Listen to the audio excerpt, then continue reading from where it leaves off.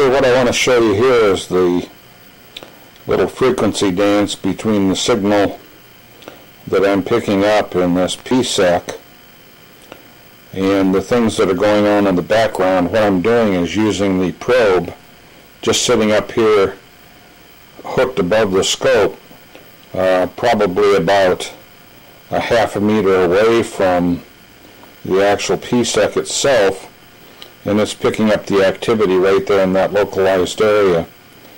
And as this waveform changes, you'll also see variations in the light intensity out of the 48 LED panel, and it's quite easy to see how it goes in and out of synchronization and how the output will increase and decrease.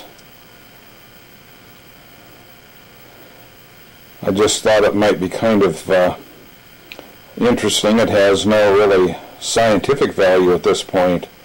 I just wanted to show you what could be seen on an oscilloscope as you monitor the background activity of the environment while one of these PSECs are in operation.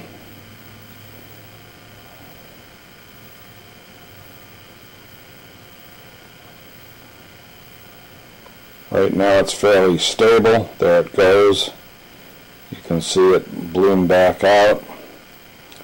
As it drifts in and out of synchronization, which obviously are affected by the local temperature as well as the temperature of the transistor, the other components in the circuit, and very possibly even the LEDs themselves as the temperature changes with the external environment affecting them.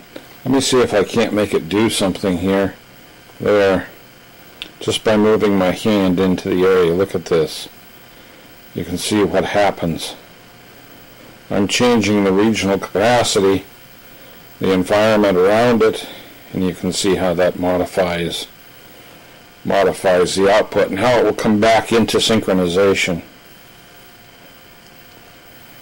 Okay, anyway, it's kind of a meaningless little video, but I think somebody might enjoy seeing it.